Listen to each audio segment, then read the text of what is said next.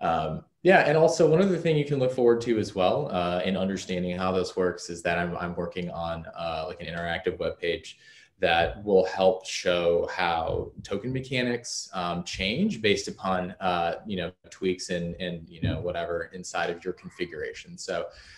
how much money goes into a liquidity pool and like some type of a fundraise or something in a traditional sense versus how much consensus processes you're hosting in your state channel to sort of pay for this sort of bridge to exist. So it's the equilibrium that comes and sort of forms a two-sided marketplace to help incentivize investors to find great projects to invest in and node operators to do a great job hosting the network.